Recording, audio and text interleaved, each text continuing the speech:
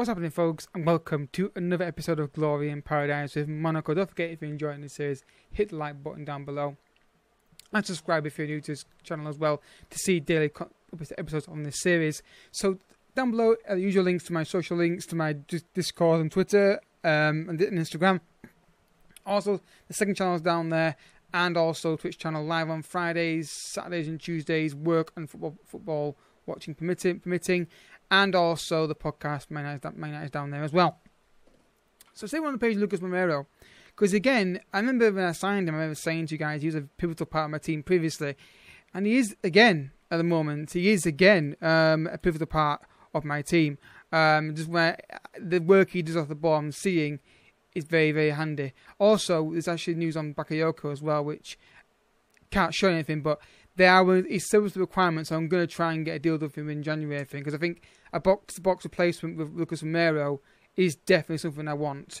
And I'm still working on the background stuff I talked about last episode. So, how to get to the camera? Interesting. Let's get to them. Nice 5-2 goals from Botticelli, can't pronounce his name, Depay with 2 belters, and George got 2 goals as well. They got injury later on. 26 shots, 10 on target, a dominant performance, and a very good result, and the goals are flowing. Nice to see. Beat FC Nantes 2-0, Balde and Martins with the goals in very quick succession, which is nice to see. Bangeda got injured in this game, which is a bit annoying. But again, this time 28 shots on goal, but 8 on target. Not great kind of conversion. And yeah, they weren't really a threat Nantes in the whole match, really. Just the downside was they were scored 2. Beat Zenit 2-1 in Champions League. Goals from Depay and Martins again. I would say even game, but apart from the one chance they scored, I didn't feel there was a goal in Zenit. And obviously at 2-1, it's a bit edgy and you're a bit nervous and that kind of thing. But 2 wins out of 2 in the Champions League, massive start for us. Massive moment for us. Then beat Bordeaux 2-1. I don't know how I won this game. I think a draw is probably a fair result. The Pine got an early goal. And then we got a man sent off for a straight red card. It was Thiago Ribeiro who got sent off. And then somehow Dries Mertens managed to get one back. Get another one, make it 2-0. And that was the winner, essentially. They got one back instantaneously. But yeah, they were all over us in this game. We just couldn't really do anything. Obviously, the 10 men didn't help in the second half. But that kind of result could prove to be quite vital as we go into the next part of the season. So, league table looks like this. We are currently 2 points clear of PSG, who I think they drew on Friday night. So, a win today against the team which is mid-table would be a massive result for us in the title race. We're unbeaten as things stand, but we're not at times blitzing teams all the time. There's a lot of game in there where it really clicks for us. But hopefully that happens today. The Champions League group is looking very good right now. We're playing today our second games against Galatasaray. A win in that game today and any kind of result in the Chelsea win if someone has to win that game, or a draw, and we're looking really good for Champions League qualification. I did say that target was third, and I still maintain that because this could change in a dime if performances drop off for some reason. But we're looking really good right now. So let's go to the team selection for today's match, and let's see who's available fitness-wise. I want to rest Rodriguez, but I can't really. Jamison's back in the team because we've had issues with Lindelof, who's suspended. Melo's in the team, that's fine. And I'm going to play Mertens as a advance forward. Strikers are struggling to score at the moment, generally. Ben Yedder and Mertens not really been prolific right now. But anyway, let's get to action, shall we? The first game episode, hopefully 3 points. They've been massive 3 points. Again, the aim is still Champions League qualification. We're not biting on the fact that we've got a great start. This is the only thing I'm thinking about this great start is the fact that it means that Champions League football is more likely again. So let's give hands to praise. Yeah, let's go, guys. First game episode. Hopefully 3 points and some goals. Oh, great pass from the defender there. And then on goal straight away here. But we did this a lot in the last game. We did give away a lot of balls in bad areas. Just simple passes given away badly. And it almost cost us a problem against Bordeaux. But the box again, because it clear. Rodriguez on the ball now. He's got options left and right. Pick a pass to somebody. Finds Mertens. And that's a poor option there. Just Gelson. Samare. Good ball to Henrik. Space on the right hand side. Finds goes in the punch area and makes it 1-0. It's literally the first shot of the game, and it's 1-0 Monaco. He had a few of those against Bordeaux, I think, in that kind of area, and he didn't quite find the finish. But again, I point it out again, look at the fullback and the lack of... We benefit from it. I can't talk today. We benefit from it today. What a hit from Gelson Martin. Makes it 1-0. Keeper gets a hand to it as well. But good strike from the Portuguese winger, and he makes it 1-0. And the crowds definitely get more fuller in the stadium out there. I'm in the ball, not many highlights though. Ball in the box here. Flicked on. Badashi again flicks it on. Follows it 2-0. He had like 3 bites of the cherry there, and he's finally found the back of the net. 2-0. Literally been 2 highlights in the whole game, I think, in terms of recording, and we've scored from both of them. Good little ball in the box, that kind of range. Winner cleared, heads it again, and it's clear by the same guy. Then he goes, you know, I'm going to volley this. I'm going to volley this time. Finds that near post. 2-0. This could be a very special season if this continues, but let's just wait and see. It'd be great to get a third goal and give a rest to Rodriguez a little bit. I don't know why we're not pressing here a bit more, because again, it's just lack of pressure in the ball on the pitch. But she wins it back. Finds Rodriguez. Now Samari. Now Depay. Samari. Romero. Samari. Depay. Samari again. The fullback completely unmarked. In the box. Plus Gelson. Cleared. He's got it back to Henriks. Can he beat his man off on a cross? No. Gelson, can he do it? He can, but he's not going to find anybody. Henriks. Rodriguez is free! I think it literally could be 3 highlights in this first half commentary, and it's 3 goals. 3-0 in the first half. 3 shots on target, 3 goals. I mean, that's clinical finishing, but again, we see that a lot in FM, don't we? That the 1 shot on target thing. Now we've got a extreme level here. Henriks, good hit by Rodriguez, and this could be any score right now, because every time we shoot, it's going back in the net. Does he get a striker a goal now? Which is the only thing we're missing from in this performance, is Mertens to get a goal. Because strikers cannot score at the minute for me, which is bizarre. Henriks.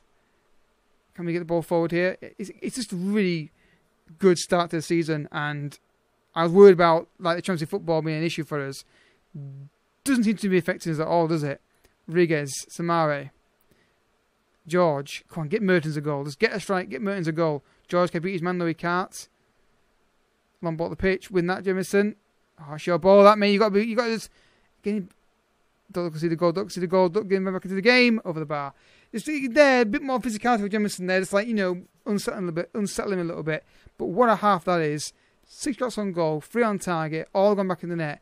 Just no goals for the strikers yet. But I'm going to say assertive and don't get complacent. I've got to say it, because if I don't say it, I'm always paranoid they're going to mess up. So, yeah, 3-0. Keep going and get more goals. Corner kick for Rodriguez to take. Swings in penalty area. Mertens! Just can't find that goal, can he? Throw in here. And might take Rodriguez off now, actually, after this highlight. Romero. Samare. Swings that wide to George. He's got acre space again. And shoots. Yeah, I'm gonna take him off now. We're 3-0 up. They're not a fit. I'm gonna put the Pie in that position, because again, Gomez's not fit right now. Put Baldi on the left hand side. Just because he's looking a bit of fitness anyway, and Champions League is also really important. And I might take off Mertens and bring on Pellegrini, just to see if, you know, the youngster get some minutes on the pitch. Henriks, again, the passes like that, just stop playing those stupid passes, play it simple. No need to launch it forward there. Then on goal here again, a good save. It's down to the fact that I think those cross-field direct passes seem to get quite a lot this year. There's 3 teams now have managed an FM this year long term, and they all do the exact same thing. That's definitely a thing that happens more. Play great. Oh, never mind. Well, what a result this is. This is a fantastic result for us. Romero in the box, Pellegrini, Samare, Gelson, and that should be full time. And it is a fantastic result for us. I mean, what can you say? We're 5 points clear now of PSG, if my math is correct. Passionate, very pleased result and performance. We managed to get Rodriguez a bit of rest as well. That's 5 points clear, isn't it? Yeah, I'm shit at maths, so I do use my fingers.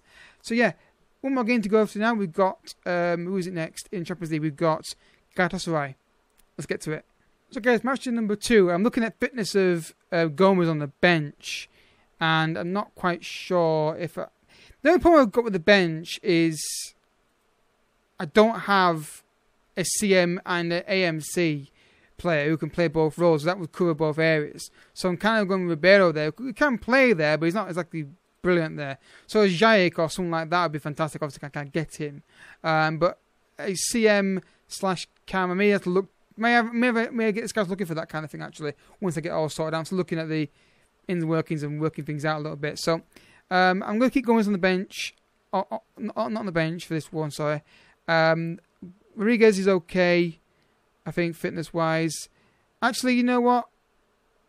No, I need to see him on the bench. Yeah, so I think an AMC who can play CM as well is definitely something I need to get. And then I'll have a look and see who we can find who can play that role. So, my old friend Falcao. Odds on him scoring, folks. Let's find out. Let's carry on straight where you left off. Yep, go with that. A win today in the Champions League game, and this could be a massive step towards qualification. But we'll see. They've not been in that performance. Like last game was incredible. How quick, how amazing we were. We don't often do it twice in a row, though. Let's see if we can. Let's see if that changes today. To Pai, Samari, Rodriguez, Mertens. It's a bit of a frantic start here at the game. Rodriguez. Look at the foot. There we go. George again in this space. Depay. Okay. Falcao's on the ball now. He likes me. Please don't score. Jemison. And he just want to get a win here because it feels like Chelsea are going to win their game, I think, isn't it? You probably fancy them to do that. Gelson on the right hand side. Beats his man. He's in the penalty area. Can find a cross in the box. He did eventually. But yeah, it just feels like the crosses are a bit meh. On the box. Mertens far post. Romero. Memphis Depay. Beat your man. Samari. Romero. It's it. Oh, he has. I meant with power, but okay. Henriks. Rodriguez picks it on. Mertens in there. Romero. Rodriguez. Romero! I tell you, he's actually a threat. You know, he generally is. He's playing exactly like he did in the previous versions of the game where I had him. He's just very, very good in what he does. Gelson. Rodriguez. Mertens. Henriks. It is very encouraging, but a bit more composure in the final third. Again, this should be switch to play. Great ball. Mertens is through. Offside though. For all of these guys, did he find that bit of quality and get that goal? Again, the striker not offering anything in the final third though for us. Well, Jemison is onside. Mertens, I think. Can he finish it? He can. He's offside though, isn't he? Oh, he is. Damn it. This can't get a goal, these strikers at the minute, and it's not a tactic because it works with strikers. We saw it before. Just these are not great at the minute. But if the only problem we've got is that we just can't score the goals and we dominate teams and don't concede many, then I'm fine with that because we can just buy a better striker who fits the system better if we can. The only danger is that we start losing confidence in scoring generally. Rodriguez, George, Mertens. They're getting the chances though. There's not converting them. Just find that goal. Rodriguez, Henriks, Gelson Martins, Memphis Depay. So many chances. Henriks, Gelson again. Down the right hand side. Henriks. In the box. Cleared. Samari. Mertens! Is he onside? I'm waiting to see. I think he is. Yes, finally. I wasn't entirely sure based on our look for strikers at the minute. Henriks, good ball in. Lofty ball, I should say. And then poor defensive header. Samari plays it down. Definitely onside Mertens. First time shot from Dries Mertens. Makes it 1-0 against Galatasaray. And it's definitely deserved on the balance of play. And this team is exciting and fun to manage at the minute. But it could all change in a second, couldn't it? Knowing me. You've all seen my series and my Twitch streams. And that's half time as well, I might keep talking. So the only downside to this first half is the lack of composure in front of goal. But a striker scored a goal. That is a positive. So assertive. Guy against complacency. Keep it going. Get a couple more. Or this ideal scenario, we score 4. Last minute of the game, Falcao scores 1. But no matter, he'll probably score 1-0 and equalise. Corner kick. Curled in. Lindelof, if he scores this, we'll go nuts in the comment section. Lindelof crosses it into Romero, far post. Tell you what, he didn't score the goal enough. He almost got an assist for Romero though. But again, that's powerful shots. This goes it in, and then Loft chasing after it again. He's everywhere, that bloke. Blander. Victor, he had him. He had you beat there, mate. But no yellow card. That's fine. Corner kick. Blander kills it in. Flicked on. Like I said, conversion chances. Get the second goal. We need it. So we're going to take off Martins and bring on Dembele and Balde on for the pie. And yeah, that'll have to do for now. I may make one more change in the centre back position or right back. But right now I'm going to make 2 changes wide and see if that helps us. Free kick in a decent area here. And the fact that they're showing this as a highlight indicates something bad's about to happen. He was taking the free kick though. It's Belhanda. Cleared it. This is what I mean about we need to get more consistent scorers, because strikers and conversion more, because we can't keep doing this. Eventually someone will score past. Remember today actually it happens. But again, Mertens looking interested in that ball. But yeah, they seem to be on it in front of goal more, because too many games have been too close for comfort. Last minute free kick. Cleared. Behind it. Yeah, where are you going, lads? They all went the opposite. Wow. They all went. He went forward. They went. I'll have to watch that back when I did editing, but it looked like he went towards our net and they went back towards theirs. Get the win though. Deserved. Massively deserved.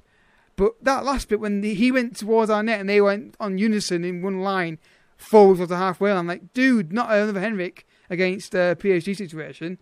But good results. Amazing result actually, based on the more in terms of where we are in terms of qualification from the group. But let's have a look at the math, because there's only 2 games left. There's only 3 games left. We are currently 8 points clear. Yeah, of Zen. So when are Chelsea playing? Right, let's get the Chelsea game on. Ideally, a draw would be fantastic in that game. It's probably going to be Chelsea win, which Chelsea won 2-0. That's fine. That's fine. So I don't think it's secure qualification for us yet, but let's look at the math. Yeah, so we get a win against... Is it Galatasaray again we play again? Yeah, it is. We beat Galatasaray, and assuming... Yeah, if we beat Galatasaray and then Chelsea beat Zenit, that's it done. Or if they get a draw, I think it's done as well. So in terms of the next live com, it depends what happens in that Champions League group, to be honest with you. If we somehow have secure qualification, I'm not fussed about showing where we're finishing the table like first or second. But if we get qualification done in that game there, I'll just do the Lille game, because Chelsea game is not that important, because regardless of who we get in the next round, it's going to be a tough match anyway. So it's not really important if we get first or second, really. So we'll do the Lille game on its own. And then if we get qualification done, that is. If it's not done, we'll do Chelsea together. But most likely, if we beat Galatasaray and get the results we need, it'll be Lille at home, and then we'll do probably PSG at home. We could do Lyon together, but I think PSG, the big title clash, I'd rather show more of that game than the Lyon game, which they are 4th in the table. So yeah, what a start this one we're having, guys. It's going really well right now. Just few tweaks here and there in the finishing department, and we'll be sorted. But overall, very positive. I'll see you next time, guys. If you've enjoyed the video, and I hope you have, hit the like button down below. I'll see you for more next time. But until then, thank you so much for watching. Bye-bye.